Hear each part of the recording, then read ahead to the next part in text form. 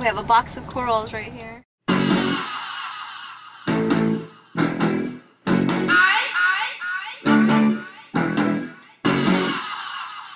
What up, fish tank ninjas? What we got right here is an update on Beauty, the 90-gallon reef. But first, guys, I want to let you guys know that tomorrow, that is Thursday, I will be doing a live stream from 2 to 4-ish. Hope to see you guys there. But that's not the only update. Today's update is on corals, and I am excited. I'm not only excited to catch you guys up on the last few weeks of this hobby, but because some people would argue the most important part of a coral reef tank is, in fact, the corals. Just to be clear though, guys, we dip all of our corals in Coral RX before we put them into the tank. We let it sit there for about 10 to 15 minutes. I am interested in the bare method, however, but haven't quite took that plunge yet. With that said though, I want to be completely honest with you guys and let you guys know that I am not exactly the biggest fan of colonies. Yes, I have a decent sized tank. And yes, it's going to take much longer for me to actually have this tank look filled out. But there are reasons I prefer frags over colonies, but that is a video for another day. Today, we're just going to talk about what we found for Beauty. And we found some beauties. First of which I picked up was an orange Monti Cap at Ocean Life Aquarium in Houston, Texas, the home of 2 drop top arenas. I picked this frag up shortly after Princess was put into the tank. The cycle was done, and I honestly was just curious. I truly just wanted to see how an orange Monti Cap would do in an almost freshly moved, probably just finished doing a mini cycle tank. Now, if you guys do not know, the orange Monti Cap is an SPS coral, also known as a small polyp stony coral. Now, these corals are actually on the harder end of the coral spectrum of difficulty. This is also a coral that I was interested in having in the main display, as in most reefers are, but it's also very common and very inexpensive to pick up. For only about $10, I was able to get these 2 nicely sized frags and hopefully see them progress in my tank. Worst case scenario, guys, I'm out a few bucks. But due to the general difficulty, I knew that it would be a very decent indicator if I would be able to keep other corals in Beauty right now. Just so you guys know, the Monti Cap did well. About a week after putting her in, there was no discoloration. It looked like it started to even encrust a little bit onto the rock I put it on. Figuring that if this SPS was looking good, the LPS I've been wanting to fill in certain spots of the tank would do great. At this point, I was pretty focused on finding a Duncan coral. I was going around to all my local fish stores and checking the forums. When Steph and I walked into Fish Gallery, we started looking around at the fish stock and Steph just wandered off. Are you wondering where I wandered to? This little coral caught my attention. It was waving its little tentacles so nicely at me, and for some reason I really loved the way it looked. Under the lighting though, it looked really white. And now I am a beginner, as you know, so Anthony was nervous about the whiteness. As he explained, it might be bleached, which I learned bleaching meant a lack of zooxanthellae present in the coral, aka the symbiotic algae that lives within the coral, was lacking. Now, that doesn't mean it was dying necessarily, it just meant that it wasn't exactly healthy, so it definitely need some more TLC, some tender love and care. Anthony is really picky and he didn't really want this in the tank. He has a vision and I'm more of the impulsive gal. However, I really was in love with it and I wanted to give it a chance. I hadn't noticed a coral of this shape before and I thought it was really quite interesting. So I bought it anyways in hopes that it would thrive in our tank. When we got it at home, it actually didn't have a white color. It was peach. This Frogspawn was a pinky color that was so beautiful and so pastel.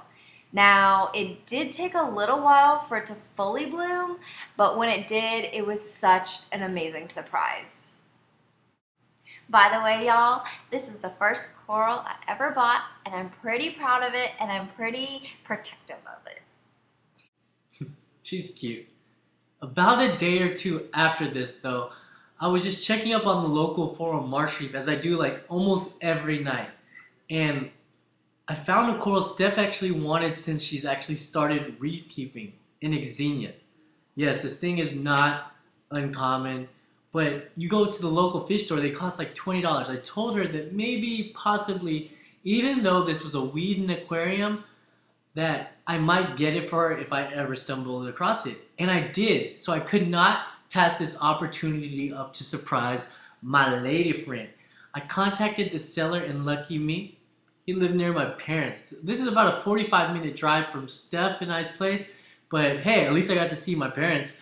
I headed over there, and as always, we started talking reef tanks. You guys know how that is. When another reefer comes over, or you go to another reefer's house, you can't help but talk about your dream corals and plans for your tank.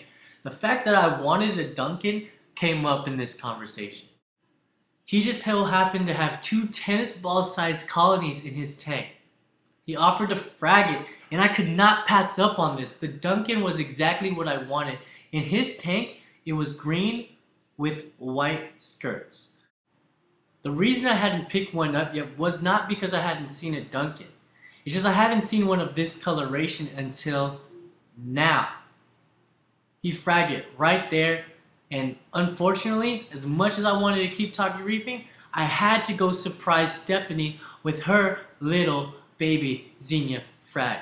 We placed it in the sump because of how aggressive, though, that it grows, and decided that all the corals that she wanted that were just going to be too aggressive for the tank, i.e. mushrooms or anything like that, would go into the sump as a little baby display tank.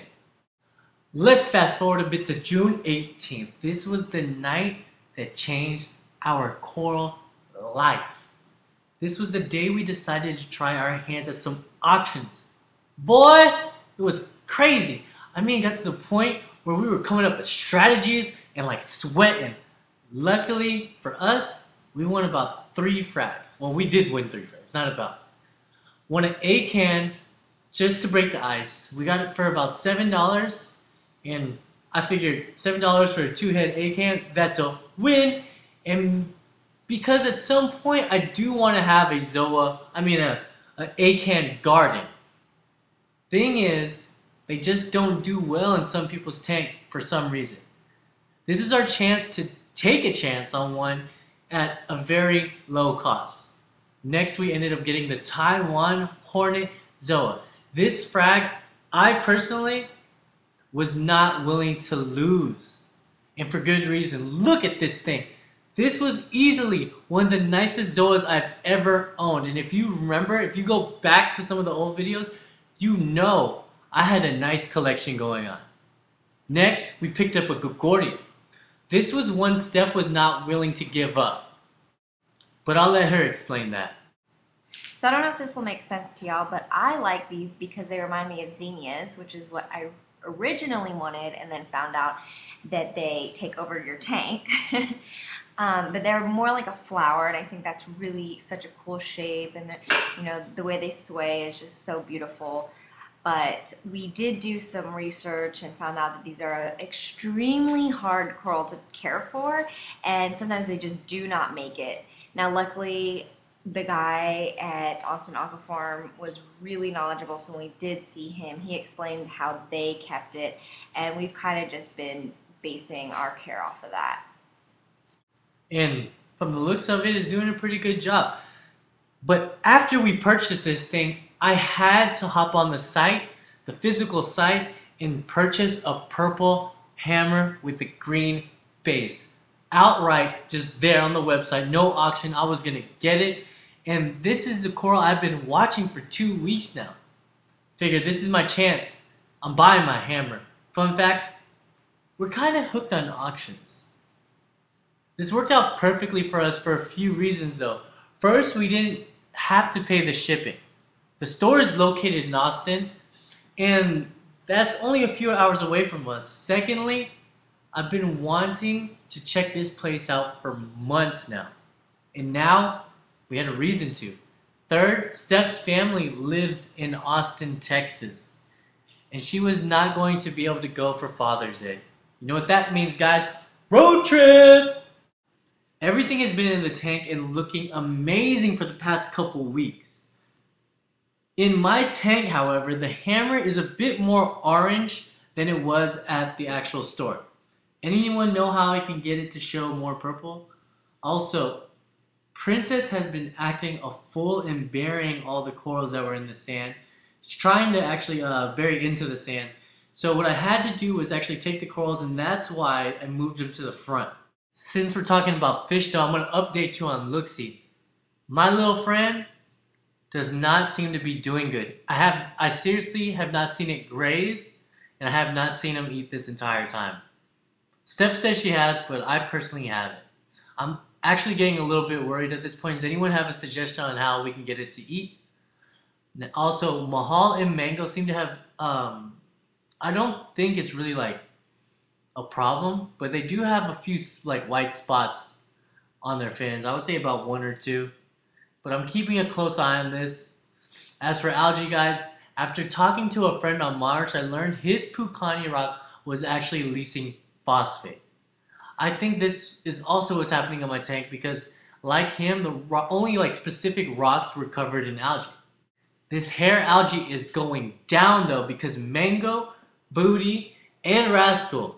But after talking to Nano Tank Man, I learned that phosphate isn't actually leaving my tank just because they ate the algae. It's actually still getting released through the waste of the fish and or inverts. Good to know now though, brother. And thank you because now I can come up with a plan to beat this. Guys, that's the end of the video. Now it's your turn to partake. Please hit that like button if you like corals. Leave a comment below. Let me know what your favorite coral in this particular haul was. Check out the last 3 videos if you missed them. And make sure to subscribe. I have an aquarium related video coming at you every Sunday. And an update on beauty every Wednesday. On top of that, guys, don't forget to do amazing things. Like do something you were scared to do yesterday. Till next time, guys, tank like a boss. Because you're a boss. And that's how bosses tank.